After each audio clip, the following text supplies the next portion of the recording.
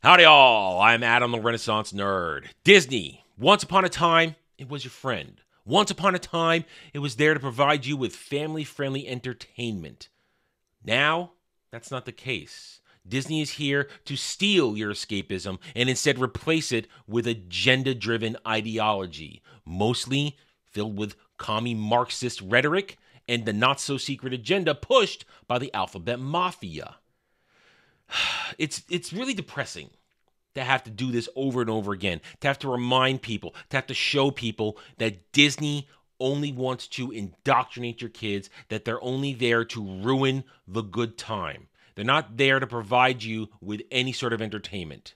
And in the process of doing that, I myself and many others are constantly called racist, sexist, every little name under the book because we're pointing out when you look at Disney live action, when you look at Disney animation, when you look at Disney Star Wars, when you look at the MCU, when you look at Pixar, when you look at everything that is Disney, that they are the ones who are the actual racists, that they're the ones who are attacking fans. And it gets tiring. But then here comes someone who can back you up with it. And you realize maybe, just maybe, you aren't insane. Maybe, just maybe, you did see it right all along. And we have to thank Elon Musk for that. Elon Musk, in the past several months, has, let's be honest, gone to war with Bob Iger and Disney. He's done everything possible to make Bob Iger's day bad. From going out publicly to trolling him at every opportunity and possibly getting financially involved. Why do I say that? Well, yesterday, when Gina Carano announced her lawsuit against Disney and Lucasfilm, we learned at the same time that she is being backed by Elon Musk. That's right. Elon Musk and his bottomless pockets will make sure Gina gets her day in court and doesn't have to settle with the mouse.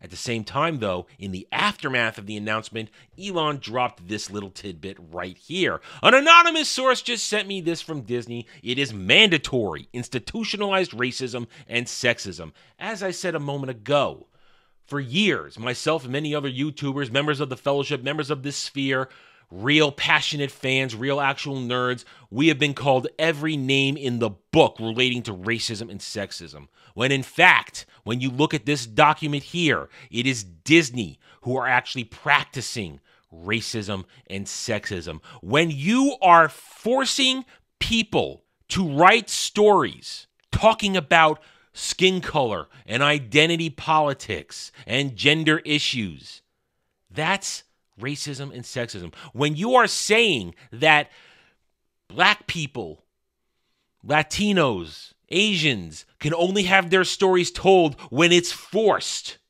that's racism. That's disrespect.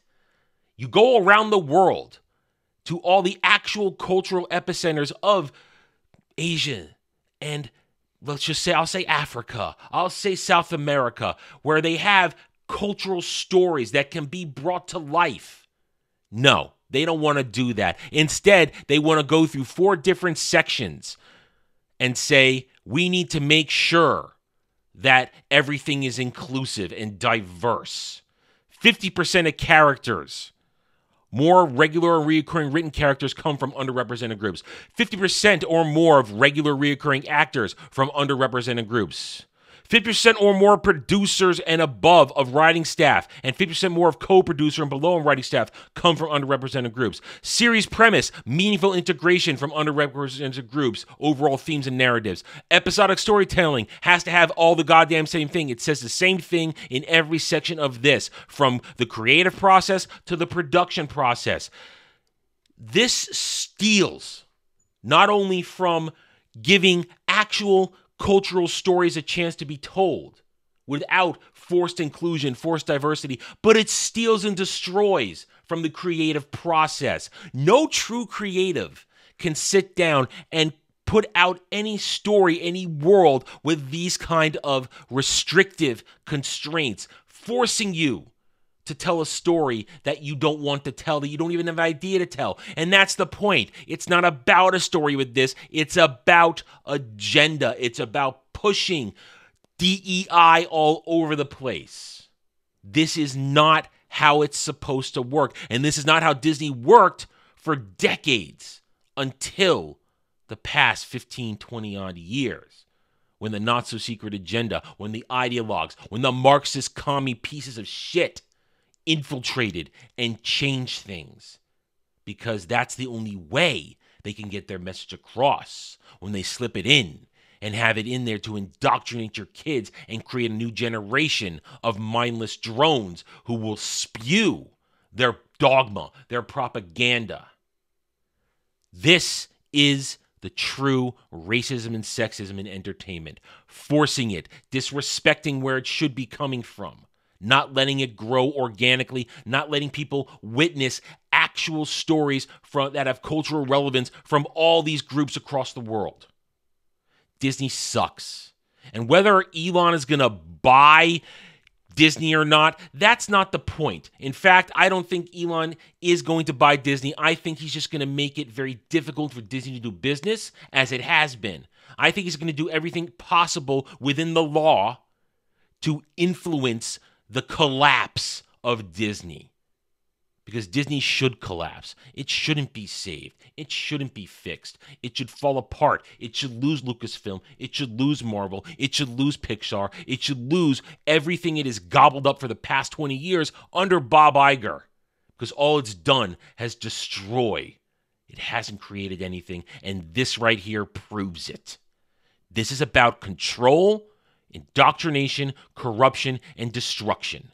It's not about storytelling. It's not about family-friendly entertainment. And it sure as hell isn't about the spirit of Disney. All right, I'm done. Thank you for watching this video. If you enjoyed it, a like would be very much appreciated. If you are new here, I invite you to subscribe to me right here on YouTube, or hope to earn your trust and support using facts and logic, because facts and logic do not care about whiny stand fake fan and SJW fifis. Hit the notification button, share my videos if you like what I'm preaching, and by all means, leave a comment. Want to hear from the true passionate fan like you. I care what you think. I do not care what the stands, fake fans, and SJWs have to say, because 201, they're all cowards behind keyboards. They'll call me every name under the sun for this video, and that just proves I'm right. Thank you again for watching. Take it easy. Thanks for watching, everybody. If you'd like to reach out to me, please email me at theranernerd@gmail.com for all channel business purposes. I am on Twitter now, mostly for promotion and sharing of videos, maybe a little shit stirring here and there, who knows, @theranernerd. You can also find me at the Geeks and Gamers forums under @ROAS, and you can see me on Rumble and Odyssey under the Renaissance Nerd.